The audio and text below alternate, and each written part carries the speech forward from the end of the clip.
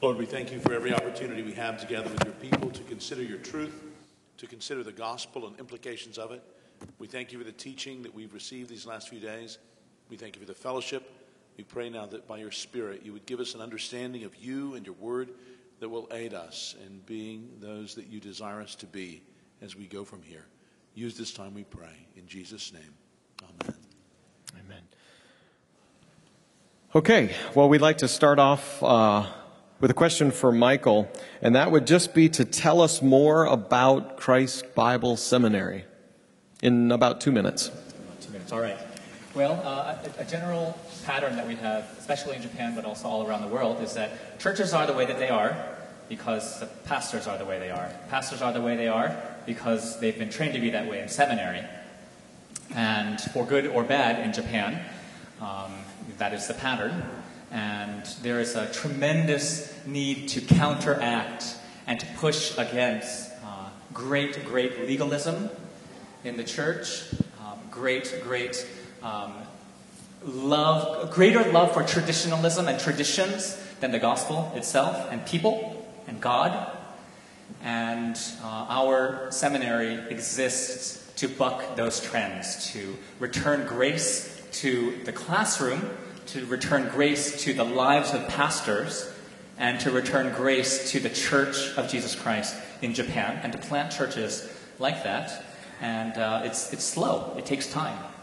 And it takes a generation or 2 generations or 3 generations, but we're in it for the long haul. And we've been blessed by the students that the Lord has brought to our door.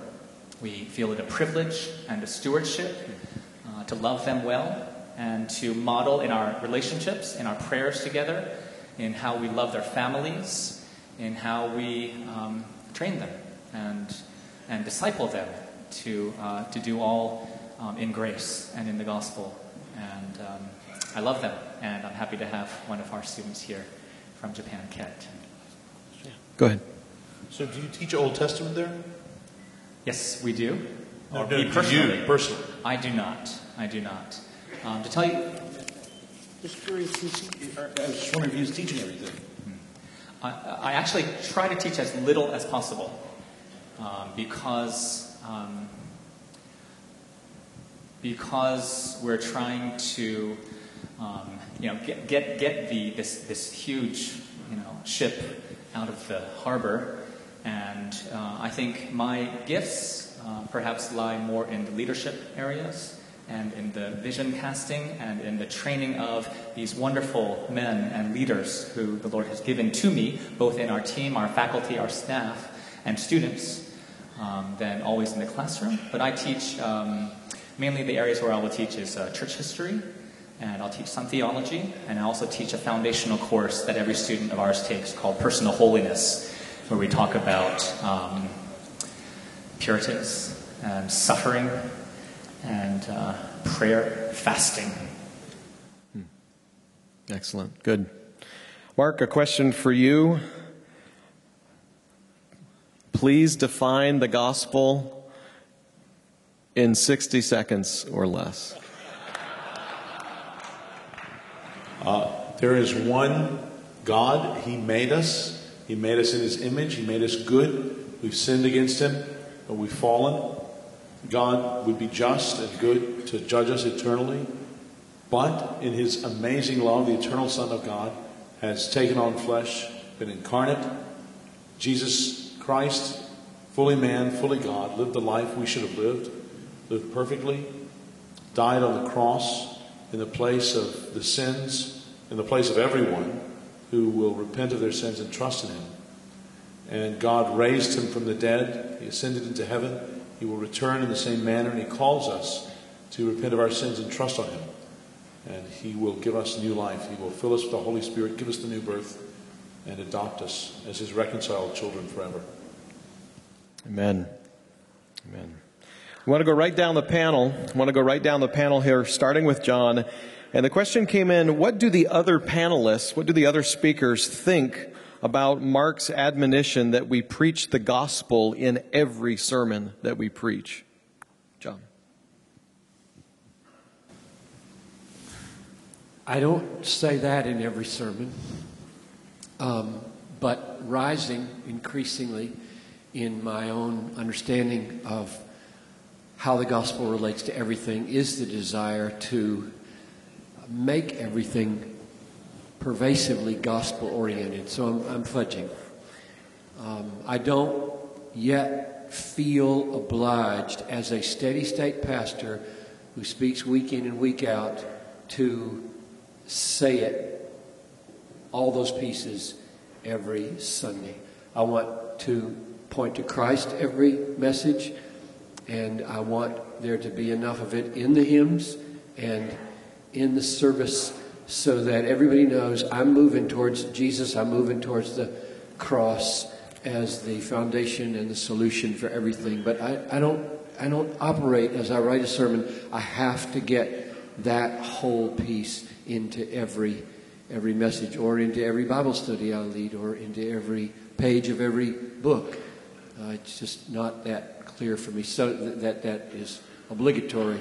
So that's what I feel and what I think about it.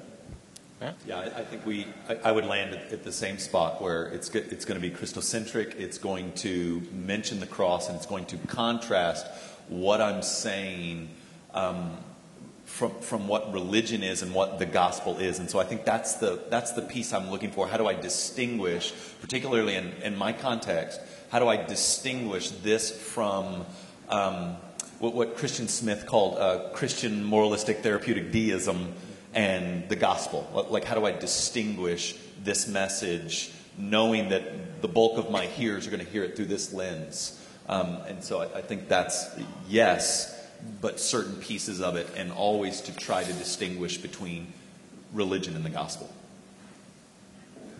Michael? I think for us in Japan, we have, and for us in terms of our church planting efforts through All Nations Fellowship, we have expectation and hope and anticipation and actualization of non-Christians coming every week, and almost new non-Christians coming every week. So in that sense, I think we certainly have it as an aim and as something that's in the forefront of our minds, our prayers, our development, to have the gospel preached every single week. And of course, for the Christians who are there, we feel strongly as well that it's the gospel message that is needed, not merely at the point of conversion and for our salvation, but throughout the continued sanctification of our lives. So I would say we have it as a goal, a hope, and we aim towards that in our ministry.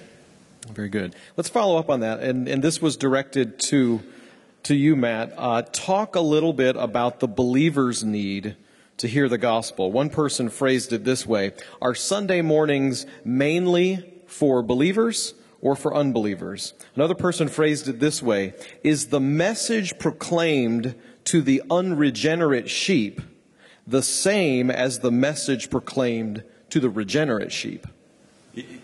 I think it is. I think you see it in Romans 1, where you see Paul saying, I eagerly desired to preach the gospel to you. Well, he's talking to the church.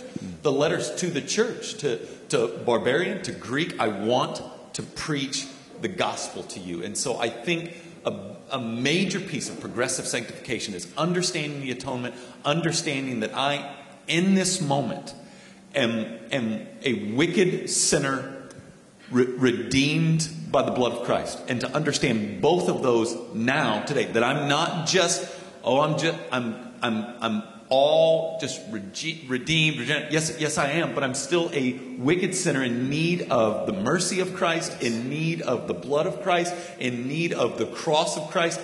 I teach it this way: there's never a point where we lean against the cross of Christ. There's just never that point. We lean against it and we go, oh, you guys should come. It's a constant bowing before it and saying there's room. There's room. And so I think, I don't know how to answer, is the gospel presentation on a Sunday morning for those who are regenerate or those who are unregenerate? I think the answer is yes.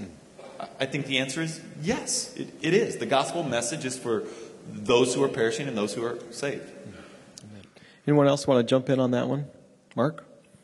Well, in my sermons, sometimes it sounds like that little 60-second thing I just did.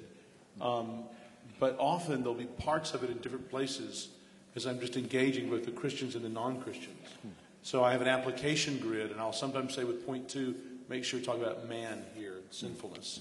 And point 4, then include the rest of the story or something. So, and I think when you expand the treatment of the gospel like that, yeah, that's what we Christians rejoice in. I mean, that's what gives us hope. That's why the Lord has weekly meetings for us. The beginning of every week, we begin by reminding ourselves, we meet on Sunday morning. The Lord Jesus rose from the dead on Sunday morning. We begin by tithing our time. We begin by reminding ourselves of our identity by washing ourselves in the gospel. So yes, the Christians very much need to hear the gospel. I want to hear that more than anything else when I am assembling with Christians the first thing in the week. Amen. Amen. Very helpful. John, question for you, and let's go ahead and just, I guess, get this one out of the way. This came up several times, phrased many different ways, and the question kind of goes like this. In Packer's Evangelism and the Sovereignty of God, he defines antinomy as, quote, an appearance of contradiction between conclusions which seem equally logical, reasonable, or necessary. Is the relationship between the sovereignty of God and the responsibility of man, quote, inexplicable to our finite minds? How is it that we are calling people to repent of their sin, and yet it is God who must grant them repentance? Well, the last part is not inexplicable to me. The more theoretical piece about human accountability in view of divine sovereignty, maybe. So let me just say a comment about those. To me, when Jesus stands in front of the tomb of Lazarus and says, Lazarus, come forth, to a dead man, and he comes, that's not inexplicable, because his word created the life. Command what thou wilt, and grant what thou commandest. This is not inexplicable. This is explicable. You're talking to dead people. They need to live. You are to call them, live! And when the Holy Spirit is at work in your life and you command the dead to live, they live. That's not inexplicable. It's just miraculous. So my issue there is not like, whoa, this is a fog, like a great mystery hangs over why you would call dead people to do things. You call dead people to do things because the Word of God is powerful and creates life.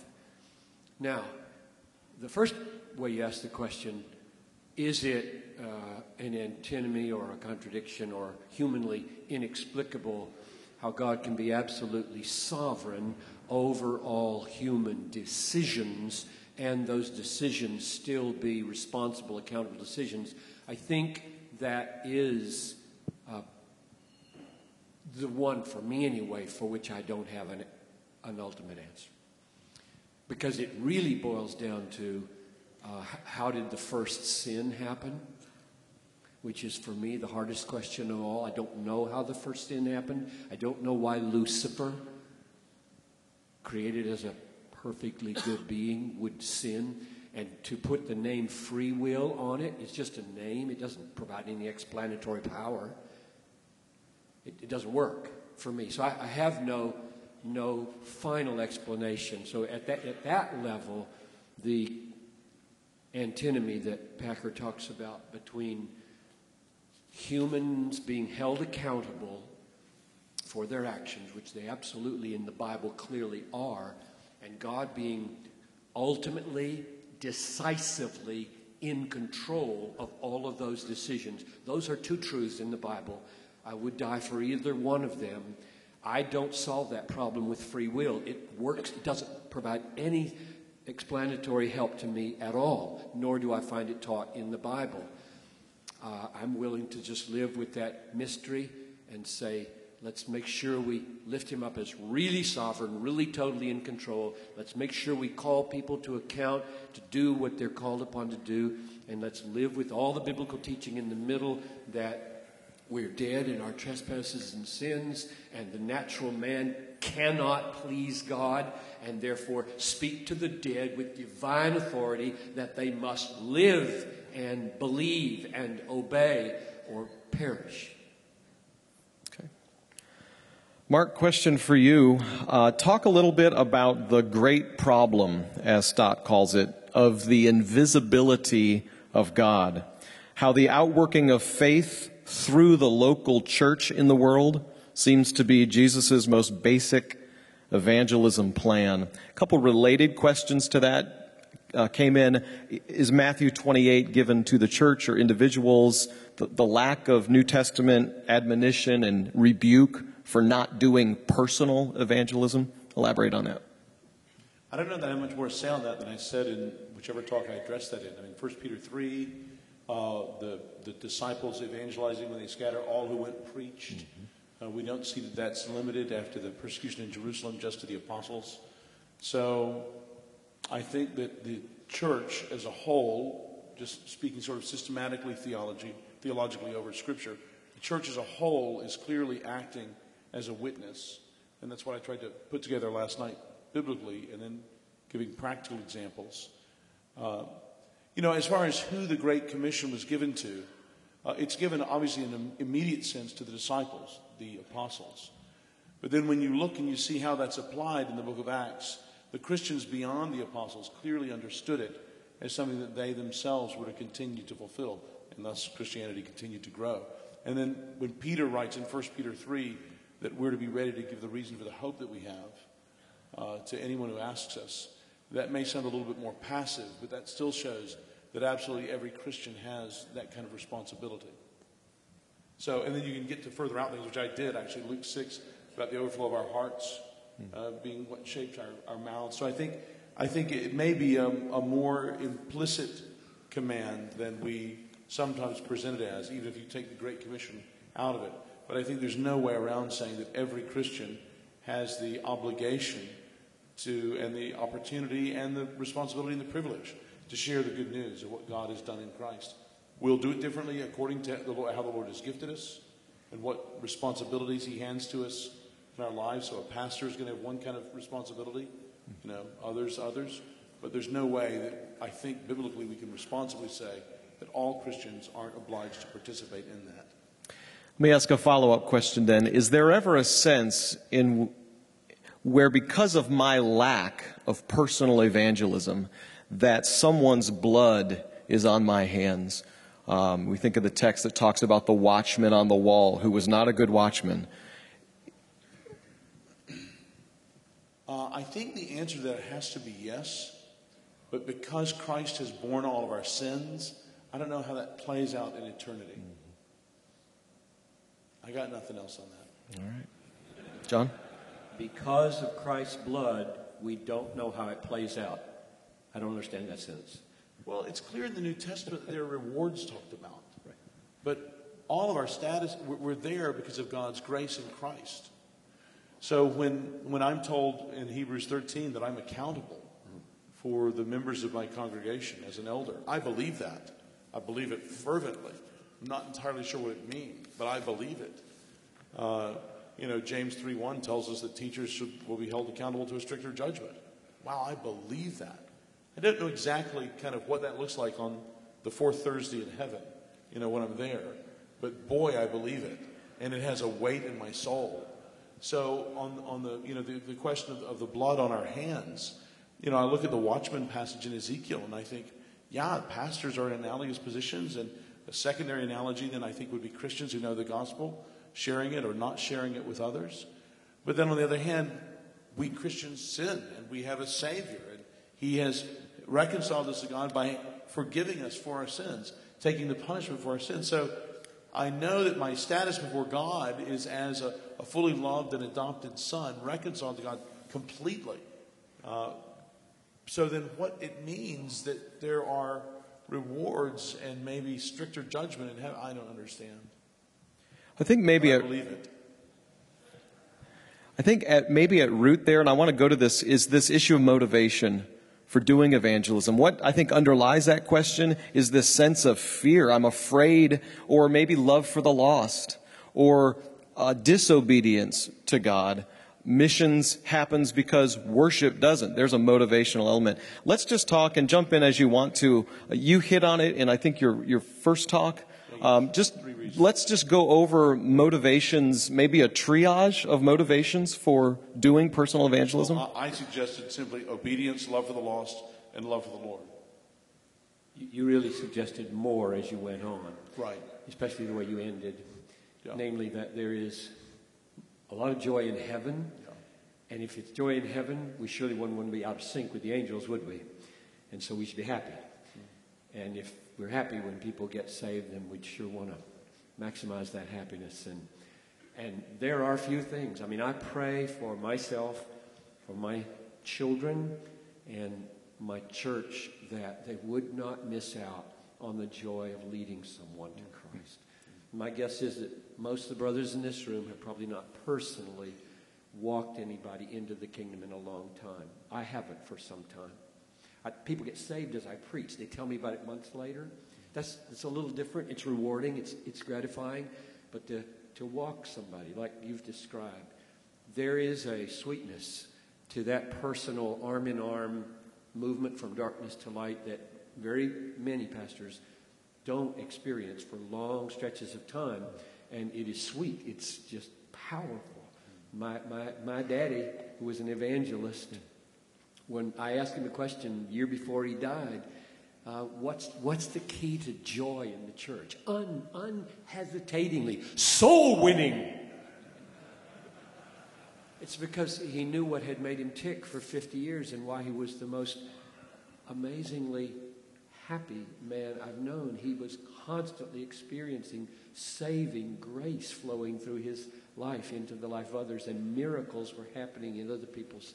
So joy, you hit it at the end. And when we went home after your first talk, we kind of leaned over to each other and said, number 4. He's going to get to number 4, isn't he? Like joy.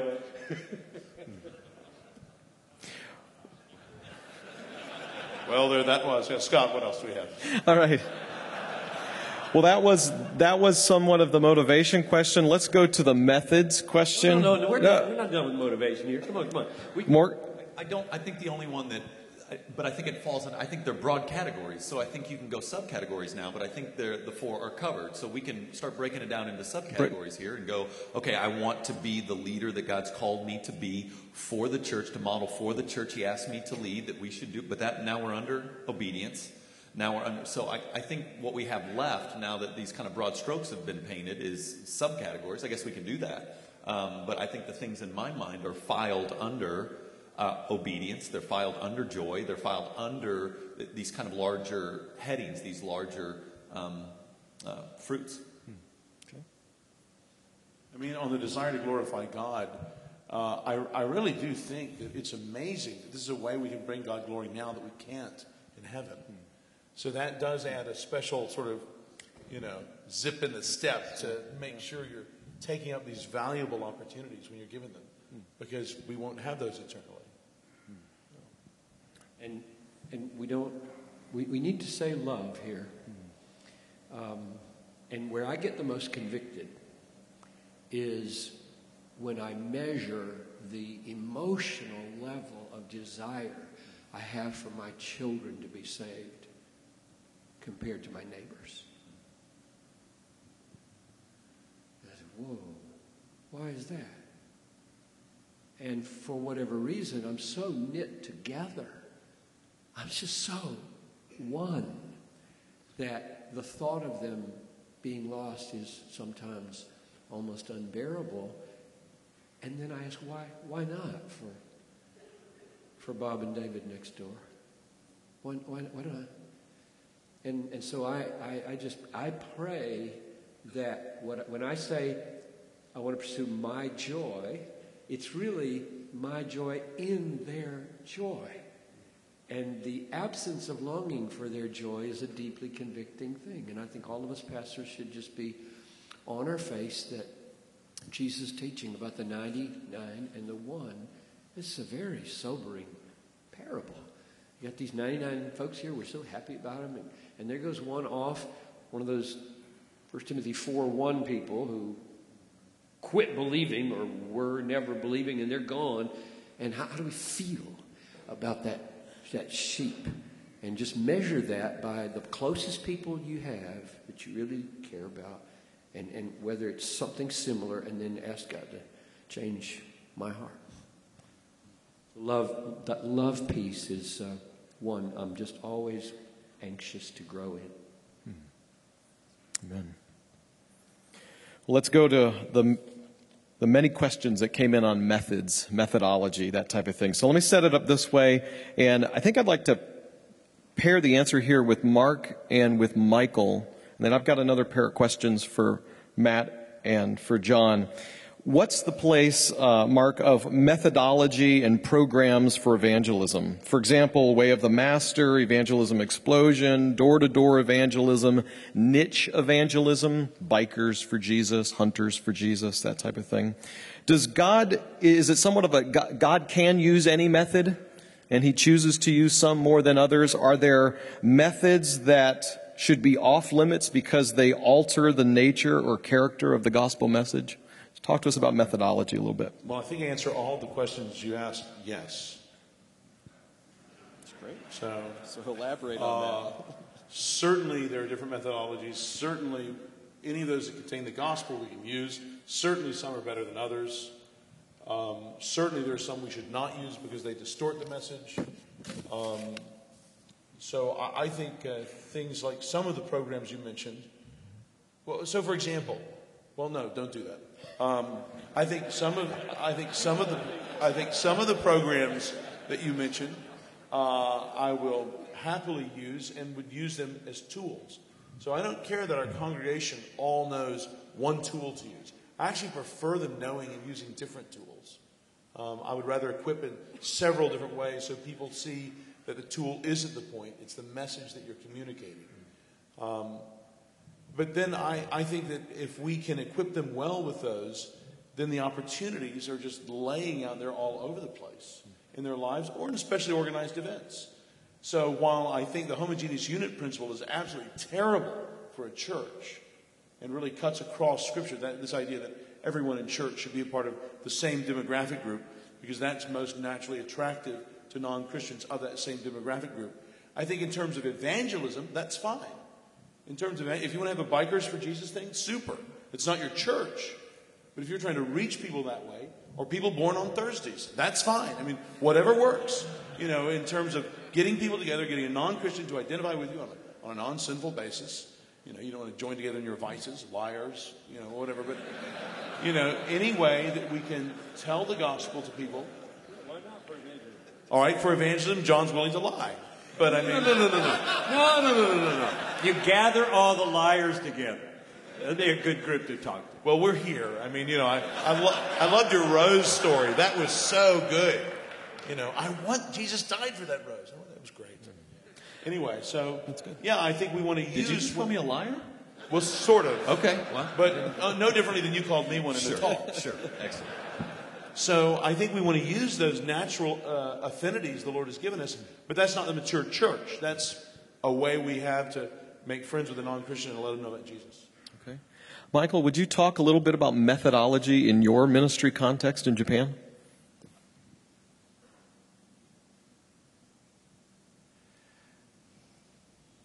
Japan is it's tough. It's a tough field. It's a tough place. You name the methodology, it has failed in Japan. So I think the clearest message to that is that methodology is not the answer. It's not the answer. It's the substance behind the methodology. It's the substance of what is that methodology delivering. And like Mark said, I'm a yes on most methodologies. There's no one size that fits all. Our ministry is targeting young people, the younger generation, which is an unreached people group within an unreached people group in Japan. And our methodology is nothing unique. It would be seen as just very common in many places around the world, but it's the substance, I think, that we are hoping to focus well and present well and be well in the ministry, and we're finding that the substance is really what is delivering. So I won't waste our time, I think, even talking about the various methodologies. All right. Pair of questions now for Matt and John along those lines. Matt, the question for you now, what is the connection between a gospel that is, in fact, relevant for all people at all times and the need to contextualize that gospel message for a specific people you're trying to reach? There'll be a follow-up question for John related to Whitfield in that regard, but talk about your context. You said the gospel's relevant. It is. What does it mean then to break that down for your people? My context is Dallas, Fort Worth area, highly churched, large churches. You can see some of the churches in Dallas from here. $150 million, $200 million. In one church in town just started $250 million. Tell the people on the video where we are. We're in Minnesota, so you really can. Yeah, you look south. The context that I find my life playing out in is one in which the bulk of people, not all people, but the bulk of people have some understanding of who Jesus is. So I use the phrase inoculated. It's been my experience that the bulk of people have enough of Jesus to feel like they don't need him or that they understand him enough, so they turn you off easy. So here's how I contextualize, just to be honest with you. I will constantly contrast the difference between the gospel and religion. Constantly. If you listen to me on podcast, I constantly want to go, this is the gospel, this is not the gospel. This is not the teaching of Christ. This is morality, this is religion, this methodology is religious, this methodology is gospel driven, and so how I contextualize the gospel in my setting is to constantly contrast it with, I don't want to call it evangelicalism, but that tends to be what I call it. I want to, in my setting, say, this is probably what you grew up with. This is why it's not true, because of what Jesus just said here. And so that's how I'm contextualizing the gospel. Whereas, I look at other dear friends of mine, like Driscoll and I have an ongoing argument on who has the harder job. Him trying to proclaim the gospel in a completely secular society, or me trying to proclaim the gospel in a society where everyone feels like they already know the gospel despite the fact that they don't know the gospel. And I've had some most gut-wrenching experiences of, in another church, being a part of their baptism service, just saying, hey, would you help us baptize? We're baptizing a lot. And being in the water with a girl that says, I want to be baptized, my mom's sick. And me having to go, well, okay, this is about to get really awkward because I'm out of the water. I'm not baptizing you. All right, so, I'm getting baptized. I love Jesus. My mom's sick. I need to be baptized because my mom's sick. Okay, this is a problem. This is a problem. So that's what contextualization looks like for me. I need to contrast religion with the gospel. And at times I need to contrast secular thought with the gospel. But the bulk of the people out in the crowd for us are de-churched, which means they grew up in church and they started seeing some of the weird hypocrisy in it, or how it didn't add up, or how it didn't make sense, or how it didn't, and they walked away, and now for whatever reason they're coming back, or friends are drawing them in, but even those friends have church experience. Even people who've never professed Christ have some church experience. And so we get I tell you when I smile when just the absolute, last time we baptized, we had a guy that got in the water and grew up an atheist his whole life, and I was like, thank you, Jesus, for that. That was just a little gift for me. I felt like that had my name on it, for Matt Chandler from Christ, here, there, sleep well, and a witch, and I was beaming. I had music up on the way home, like pagans, yes, all right? Versus just get in the water. Hey, I grew up in church my whole life, I thought this is what it was, this isn't what it is, this is what I come professing Christ as my Lord and Savior for the first time, despite the fact that I had every one of Michael W. Smith's albums. So that's how I contextualize it. Okay, excellent. So John, working with context a little bit and a little bit back to methodology, trying to pull these together in a Whitfield question. Was it just a different day and age in which issues of contextualization, preaching in the UK, preaching in America, you just preached, if you were an itinerant evangelist like that, if you were in that type of ministry? That's one question. Related to it, though, would be the fact that it seems that Whitefield kind of pioneered the use of newspapers in his day, promoting his meetings, promoting his schedule. Can you comment on how churches or pastors should use advertising and means of technology to promote their ministries, promote their church? The question was, what does BBC do in that regard to reach the community? Yeah, where I ended on the paradoxes, the conundrums, the riddles, the contradictions of the good and evil is something I've learned in large measure, besides from life, by reading Mark Noll in his historical work, because Mark is a believer, he's an evangelical, and he's probably the foremost church historical scholar in America today. And that's his conclusion of every book, that it's ambiguous. So in regard to this issue, Whitefield is responsible for most of the problems in the world today. He's responsible for the emergent church, and he's responsible for seeker-sensitive, and he's responsible for TV evangelism, and he's responsible for the weird use of everything, because he broke through in the modern era, just kind of on the way out of the old world to the new world. He broke through and became the first actor, preacher, entertainment preacher, media savvy preacher, because of newspapers and letters and publication of journal. And I mean, if you read Stout, Stout says all these things, only says them cynically.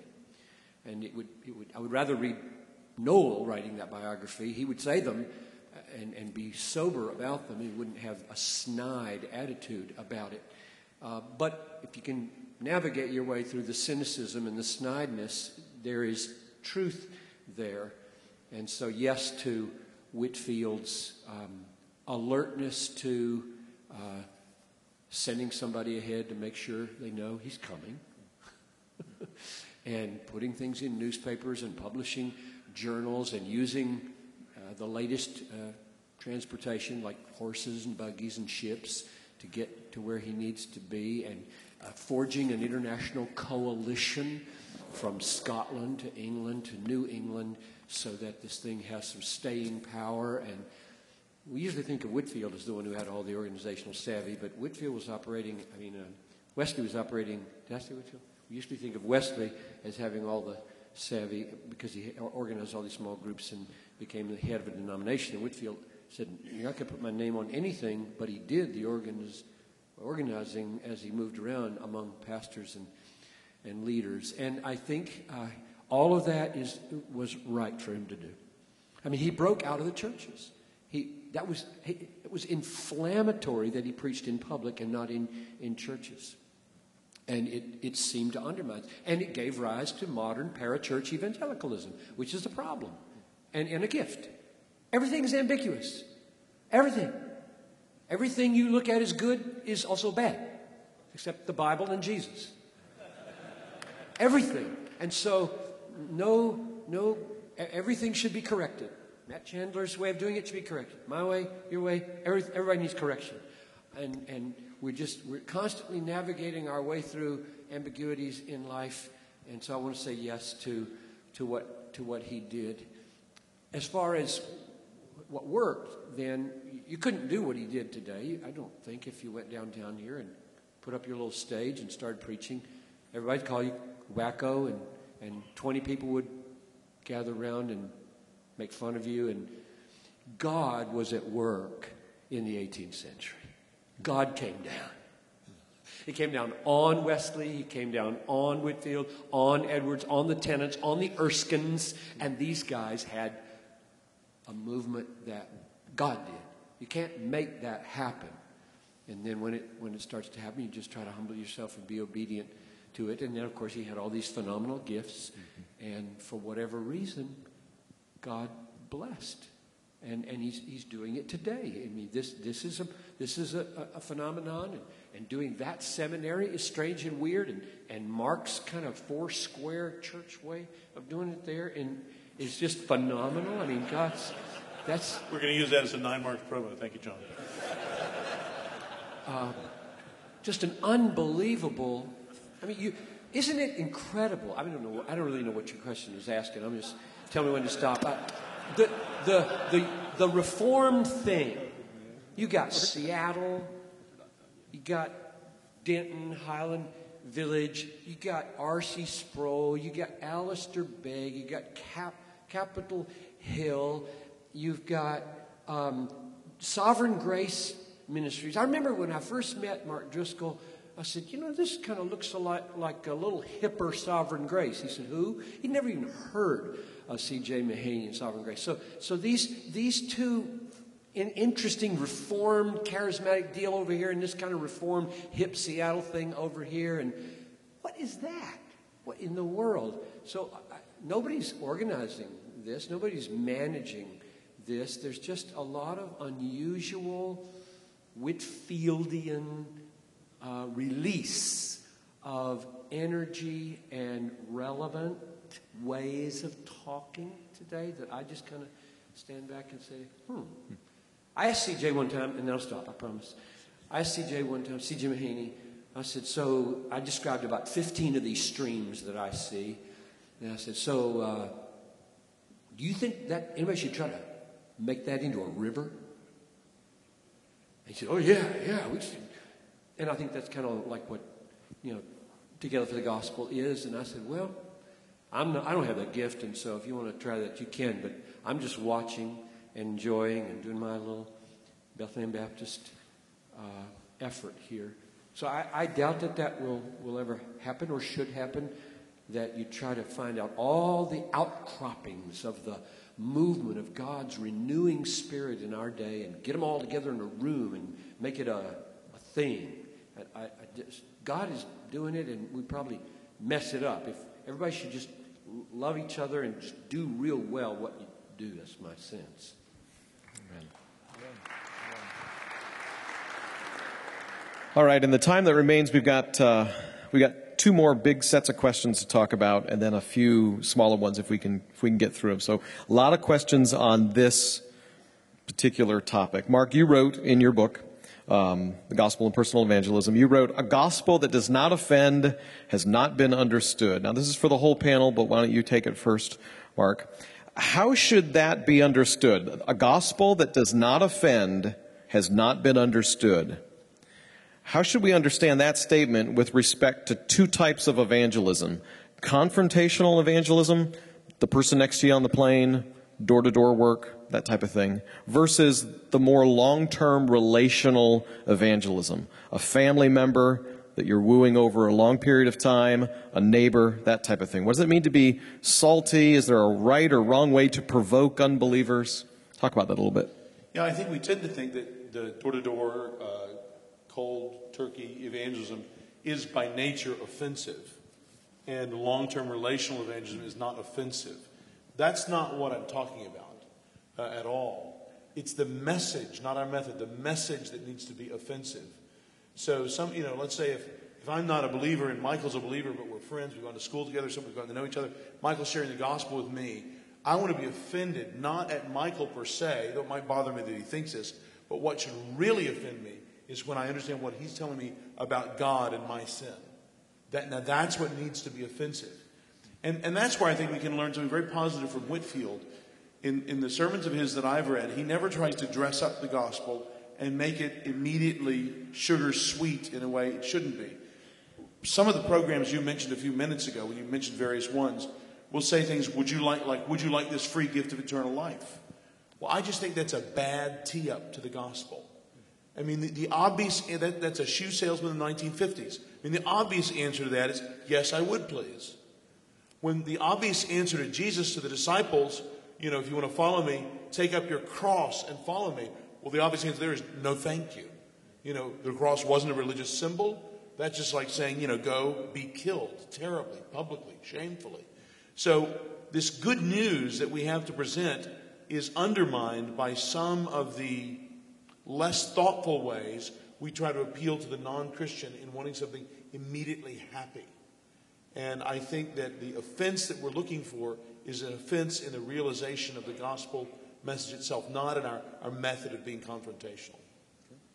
Anyone else? Yeah, I think what would help people understand that sentence, if a person hasn't been offended, they haven't understood the gospel, is to say what that means is nobody likes to be called a damnable sinner.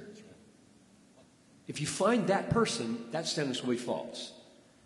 The day that you enjoy having your sin exposed and your wickedness exposed and your selfishness named for what it is, the day that you start enjoying that will be the day that sentence ceases to be true. So we need to make sure that the word offense, probably scandalizomai, stumbling.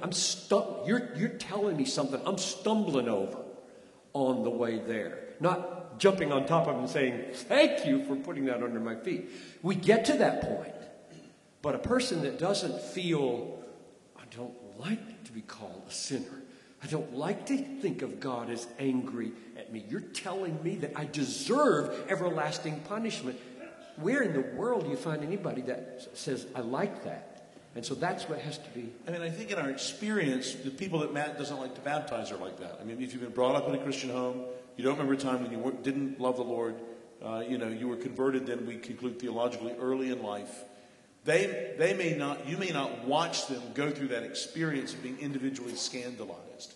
So in our experience, we find that with people growing up in Christian homes, but they too themselves can't like the idea that they deserve God's judgment. There was some point at which they, mentally, morally bowed their knee to Christ. And so that offense is then for them in the past, perhaps. But I think we probably run into people to whom it's not immediately offensive because the Lord's converted them early on. Let's run with that just one step deeper then. We want to live in such a way that Christ is seen as a treasure. Christ is seen as attractive to unbelievers. What does it mean then is it primarily an external thing? People will observe my peace or my marriage or the smile on my face or in some circles, the things I do and don't do, the places I go and don't go. Is it primarily a disposition of the heart kind of thing? Or is it an external thing? And then does it cross a line at some point where you may like what God has done for me and this is all true, but there's all of this sin and repentance stuff that has to be talked about as well. Maybe Matt, would you take that? Just you're in that suburban context, very religious group. Yeah, I think you want to in your preaching and teaching, and I'll roll it back here because what we're trying to do at the Village is stop some of the cycle. And so one of the first things we wanted to address at the Village was children's ministry. How are we going to teach our children? How are we going to teach them Jesus? How are we going to teach them the gospel? How are we going to... Because what we found is that the bulk of religious people who we were baptizing, who were coming to know Christ, had to convert, were offended, that we would question. And in fact, there were people who left. I remember one man in particularly that came and sat down with me and just said, I'm leaving because I don't... I feel good before I come here and then I don't know when I leave. So I'm going. And he's in a great place to go, never have that happen again. Dallas, all over the place. But what we were finding is conversion experience that looked like this. Little Timmy, do you want to come to heaven with mommy and daddy? Or do you want to burn in hell? What do you want to do, Timmy? Okay, let's go. Let's go up front. And so for us, to combat it, we're going, let's start early. Let's start early. And so we teach doctrine to our children. I've got my little 5-year-old by the way, I think she's just doing it because she doesn't want to go to bed at night. But when I try to put her to bed at night, on the way out of the room, she'll ask me, tell me about Jesus and the cross, or tell me about the Trinity. The Trinity is bothering my 5-year-old, which is a great deal. It's bothering me too, right? But I'm going, hey, Mike, what Ann, what Carl, what Matt, what those guys are writing, what they're teaching our children. I've got my 5-year-old asking me about the triune God. Not hearing, oh, God hates liars. Don't be a liar. You know, God, these are the character issues that God enjoys. And so I think right out of the gate, we're trying to combat that cycle by really addressing children's ministry, preschool ministry in a profoundly doctrinal way, so that, here's how I've taught it out loud to our people. My daughter, about the age of 2, fell in love with pink. All things pink. So here's how we talk about God. How good, how beautiful, how right is God that he gave us pink. Right? So that's a different way to, anything my daughter enjoys, I want to trace back the authorship to Christ. Anything my son revels in, I want to trace back the authorship to Christ. Anything as the creator of all things. So what I'm trying to do early on is not point to God's disappointment in our failures, but in his deep love for us and giving us such things to communicate his love, his grace, his mercy, so that God, for my 3-year-old daughter at the time, was the God of pink.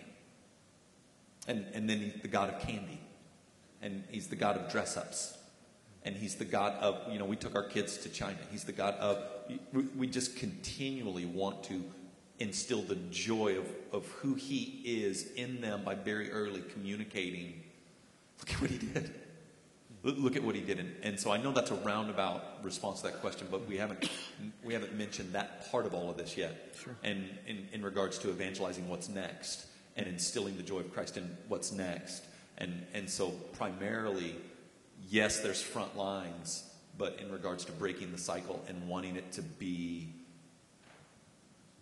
the joy of Christ to be, that's what I want, that's my pursuit, that's what I'm after, that's the goal, that's we want to instill that very early on into our children, and then, in preaching and teaching, it's what we do. So, God gives pink, God gives candy, God's the giver of every good and perfect gift. Sure. And then, where do you stir in, and you don't deserve any of this, and the only reason you get it is because, and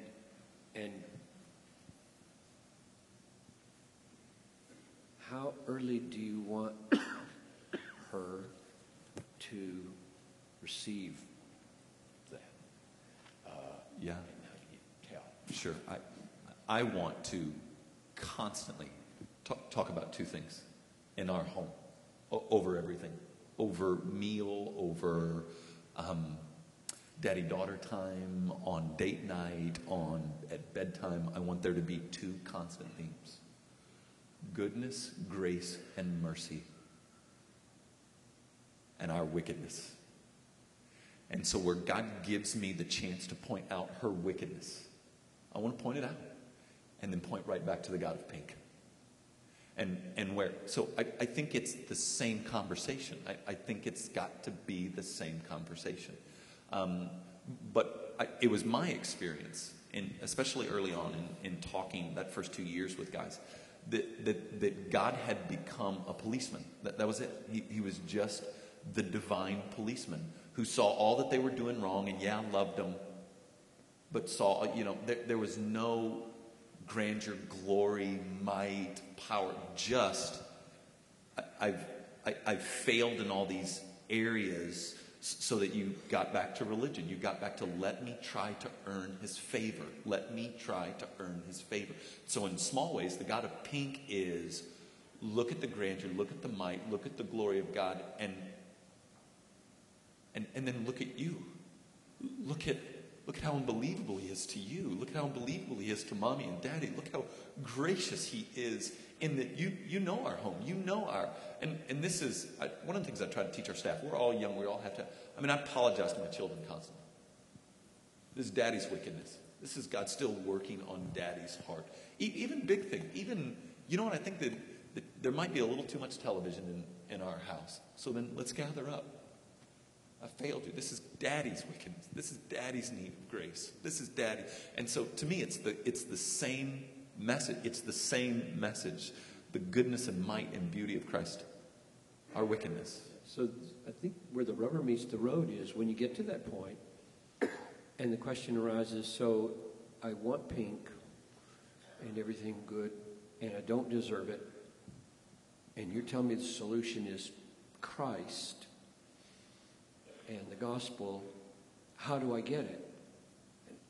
And that conversation is going to happen pretty early. Sure. And how do you not bring a 3, 4, 5-year-old to premature profession of faith? Yeah, I don't know how to answer your question. I pray a lot. Yeah. I pray a lot. And then I tell you where I've benefited so far is that my daughter, for whatever reason, probably to have me on my knees much more often, is just born a skeptic. Just born we were reading her a little book about the Trinity that gave an illustration about, it was a really horrible illustration, but gave a little illustration. She immediately found the flaw in it. She's like, that's not true. What? It's not true. I play by myself all the time. I play by myself happily all the time. Okay. All right. Okay. Well, the author's an idiot, boo. And there are a lot of morons out there, and we're going to have to watch out for them. So I think that he's protecting me right now because my daughter's a skeptic. And she's not going to, oh, Daddy believes this, let's go. Because she'll, even now, there have been times my wife and I, almost with a little panic look at ourselves, look at each other across the dinner table because of something she shot back. Or because, hey, boo, do you want to pray? No, I don't. You, go ahead, Daddy. So, I don't know. So far, what you're saying has not been true because there's no premature decision of faith. She's still probing it for weaknesses. So, that's an advertisement for Children Desiring God Conference in April. There we go. Those are not easy questions. No. I've raised 5 kids up into professions of faith, and I can describe how we did it, but I don't have great confidence that we as a church have got that one figured out so that we don't raise up a generation of nominal Christians. All right, Mark, one last question for you, and then I'm going to pitch it over to John with actually a last question that I'd like you just to direct. It's one that came up many times here. We'll get to it in a second. Mark, salt, light, in the world, but not of the world, savor of life unto life for some. I want Christ to be attractive. Pastor's asking about this. Again, I want to hear you go at that. I want to love my neighbor. I want to live a winsome life. And yet, there's really hard things I'm going to have to tell them at some point that may not be attractive at all, that may just, because it's leading to a question I want to ask John about fear. So just talk about, again, that in the world, but not of the world, salt, light, love, savor of life, aroma of Christ. Christ is great, he's my treasure, and this is really going to offend you. Well, usually, if we're talking about literally my neighbor, that's not going to be one conversation. There's going to be a relationship that gets built up.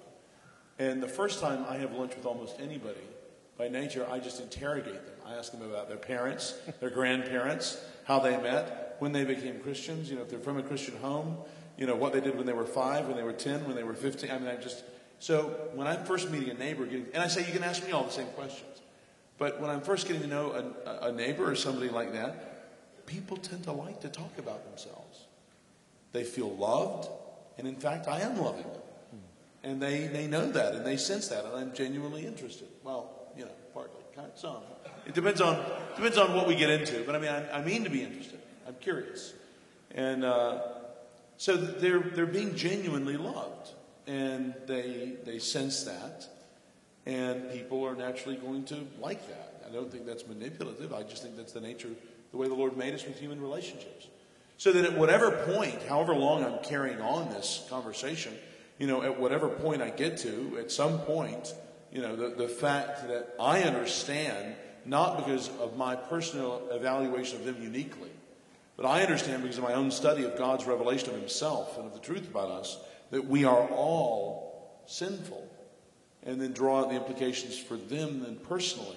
I think they understand that I'm not the author of that, and I'm not shooting that at them, though they may feel it's kind of horrendous that I can actually believe that and, be let around to wander around free in the country, So I was talking to a secular Jewish friend the other day, and I don't think he had understood before, though we'd spent a day booking a few years ago, going to used bookstores, and thought I'd covered this, but maybe he forgot. But anyway, it came up again what I think Christianity teaches about sinfulness, and he just thought it was horrible, you know. Now, I don't think that trashed our relationship. That may have made him not particularly anxious to call me again soon. I don't know. But I think if you do it in the context of getting to know somebody, even if it's on an airplane trip, and I've been sincerely interested in them and their family and what's going on, then it's the message that's offensive.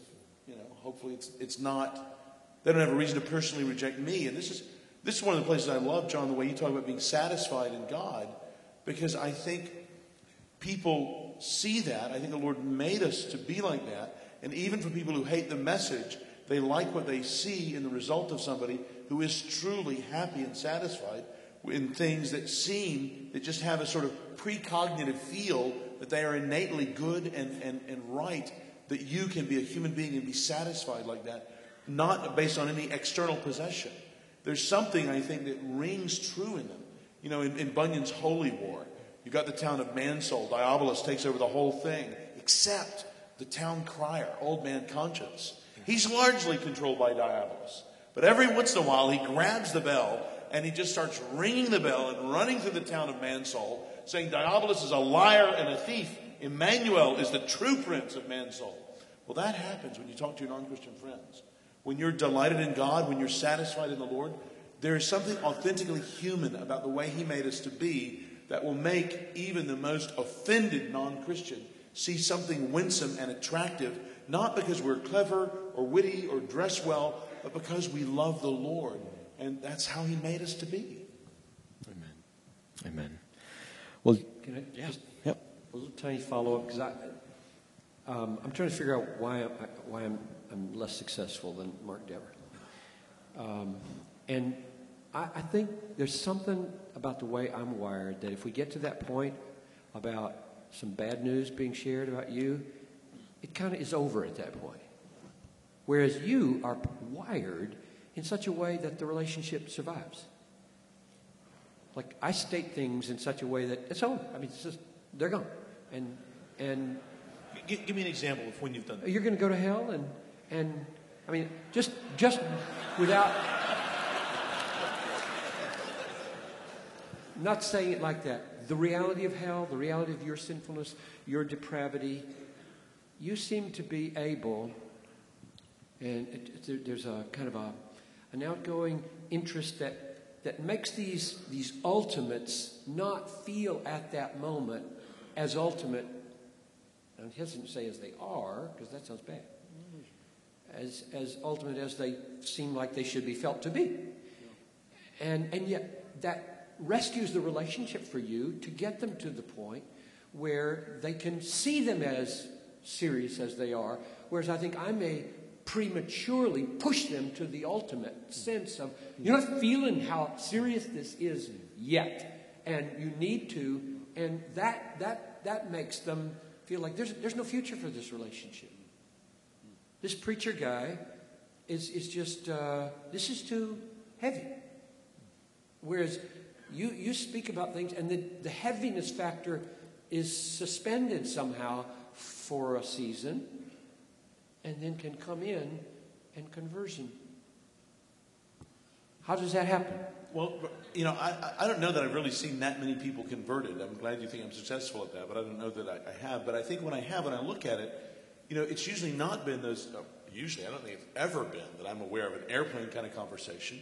It's been like with Ryan, just studying Mark's gospel for 3 or 4 months together. So Jesus is saying the offensive things. I am helping them come to understand Jesus. I'm helping them come to understand the gospel, what Christianity teaches. So it might not have such a personal dart as if it were in the first conversation. And, you know, Michael's just a complete secularist, and I tell him, yeah, you're going to burn. You know, it's not like that. It's instead Michael is curious about Christianity. So he's reading about Jesus, and we're talking about it together. And it's more Socratic. And he comes to see that, wow, this is what Jesus teaches. And I go, yeah. I mean, a perfect example is Bilal, this Muslim Lebanese friend I mentioned in one of the talks. In that very same conversation, he was praising me and my wife for having such a righteous home. Because he'd been in our home, and he was just contrasting it with Britain. And I thought I saw an opportunity for the gospel there, and I don't know that was quite right. But I said, so Bilal, do you think when I die I'm going to go to hell? And he said, he paused for a moment. He said, surely not. God would not send someone so righteous as you to hell. And I knew that when I asked him that question, he would ask the follow-up, which is why I ask it. And he paused for a minute and he said, and do you think when I will die, I will go to hell? I said, oh yes, Bilo, you will certainly go to hell. You know, because I will go to hell. Everyone will go to hell because of our sins against God. And we need a Savior. So that was an example in which, I did sort of push it personally like that in order, but I had that relationship already. And it survived. Oh, yeah. Yeah.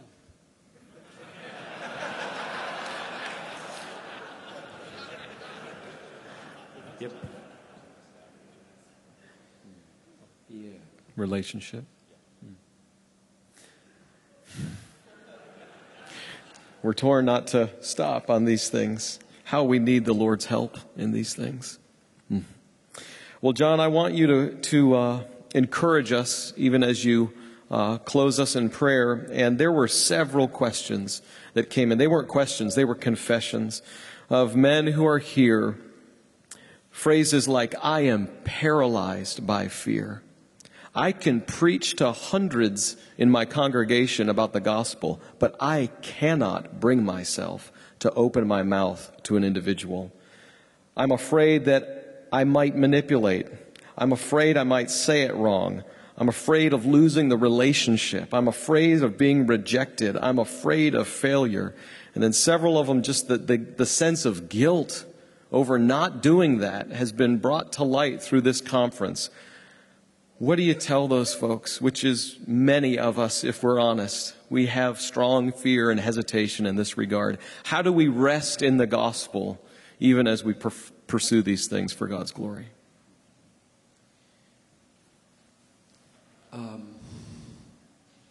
Just to orient myself on that spectrum of fear, what I find most indicting about my own fear is that it rises in proportion to the sophistication of the person I'm talking to.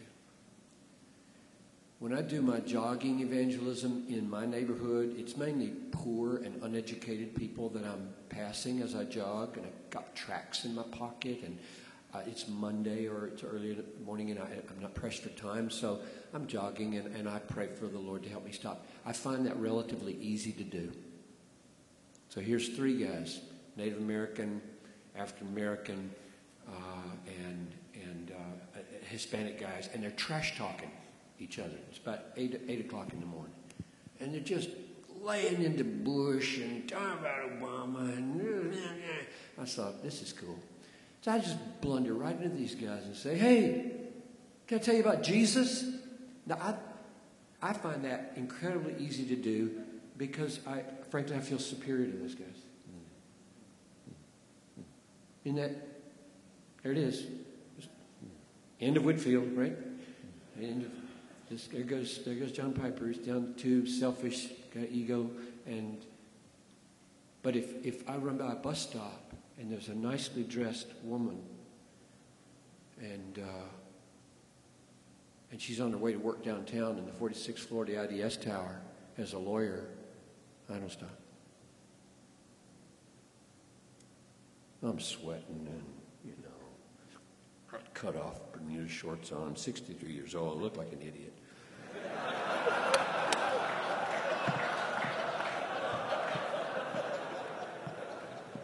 She's so, perfect. So there's so all that to just say I'm with you, and that's pride, that's fear, that's ranking Acts 5:41. Rejoice that we were shamed for the name. I won't mind being shamed by somebody who's a lower educated person, but I don't want to be shamed by a lawyer. Do I need the cross or what? Now, what do you do? I don't think I can say much more than has been said, except that life is very short, and the approval of the Creator of the universe is infinitely more valuable than the approval of any sophisticated person. And I'm not responsible for their conversion. I'm responsible, as Mark just laid it out so well, to be faithful to the gospel. And everything is going to work together for my good. If they roll their eyes, if they spread rumors about me, if they say ugly things, the sinking. See, I think all of us are wrestling with things that happened to us when we were 4.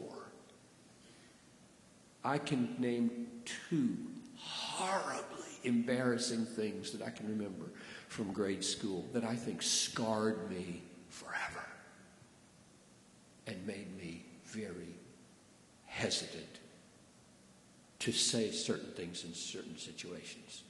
So, preaching easy. Piper's bold and acid-toned, but I am no more bold than you are on the airplane, and I'm no more bold. And a lot of it is owing to different kinds of experiences we've had. And I just think we should look that in the face and say, blessed are you when men persecute you and revile you and say all kinds of evil against you falsely on my account. Rejoice and be glad, for great is your reward in heaven. For so men persecuted the prophets who were before you. That is addressed squarely to our situation. They're going to revile. Reviling is the thing I don't want more than anything. Shoot me, yes. Revile me, no. Make me lose my job and I'll be cool and strong. But I don't want to be reviled falsely. So Jesus takes that one on and he says, great is your reward in heaven. So brothers, do we believe in what's coming? I really think being heavenly minded is the answer here. Life is short. Heaven is long. Christ is there. His approval is there someday.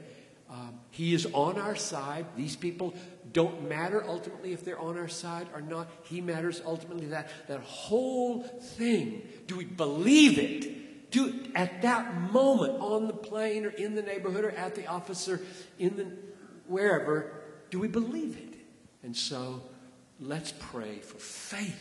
Let's pray that he is supremely valuable to us and that we then would be granted the gift to care that others join us in that supreme value. Paralyzed. I'm supposed to close in prayer? So I'm going to pray for those of us who wrestle with that, and then I'll give back to Scott. Father, I knew this panel would get to the point of my own weakness, my own fears, and I just want to be really, really candid. I feel so inept compared to Mark, and Mark feels inept. And so we're in this together. I hope these brothers feel arm in arm with fellow self-contradictory people. Why would John Piper preach with such boldness to 5,000 folks and then be squeamish with a well-dressed woman on the street? Well, that's that. God, break in on me. Help me to care more, like Mark is way ahead of me on this. Care more about asking what happened when you were 5 and what happened when you went to high school. And people do like you to take interest in them. And I'm hurrying home. I got a book to write. So God, I pray for greater interest in my heart in other people and less fear about what they think of me, especially the sophisticated ones, and more belief in the reward of heaven. Great is your reward in heaven, and it's coming soon. Oh, give us a keen sense of what we're going to die, and when we die, we're going to see him. And everything will be made up for. 100-fold, 1,000-fold, millionfold. So God, we confess our sins. You are faithful and just. You forgive our sins. And I really pray that the upshot of this conference would be new, fresh boldness. They were all filled with the Holy Spirit, and they spoke the word of God with boldness. So, God, Holy Spirit, would you come? Would you come and fill these brothers on their way home? In Jesus' name.